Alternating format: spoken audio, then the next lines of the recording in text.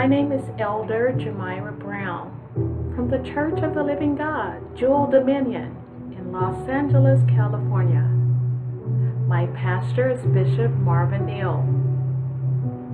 As we observe Holy Week with special thanksgiving and gratitude, we are reminded that Jesus Christ died on the cross to fulfill God's plan to save man and to provide forgiveness of our sins. Luke 19:10. For the Son of Man is come to seek and to save that which was lost. Jesus does not enter an earthly sanctuary, but unto heaven itself, and thus into the very presence of God. Unlike the high priest who entered annually into the most holy place, Jesus Christ, the Messiah, entered into the holy place once for all. No more sacrificing animals that had no choice in the matter. Jesus is our new covenant, and he voluntarily offered his blood and thus obtained eternal redemption. Hebrews 12:26.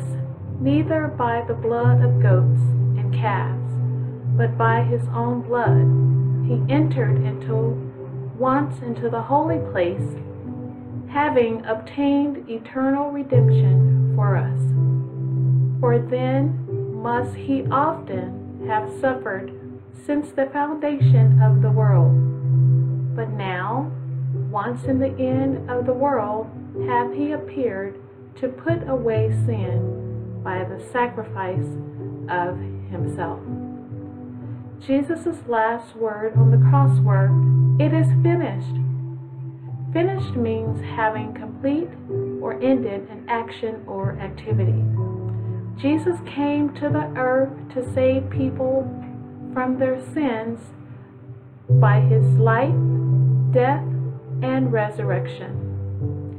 His purpose was to restore sinners to God so that they may have eternal life forever with him. In John 19:30, when Jesus said, "Therefore had received the vinegar," he said, "It is finished." And he bowed his head and gave up the ghost. Yes, it is finished. We have been redeemed. Jesus' work on the cross is complete. What a wonderful gift. Thank you for listening, and may God bless you.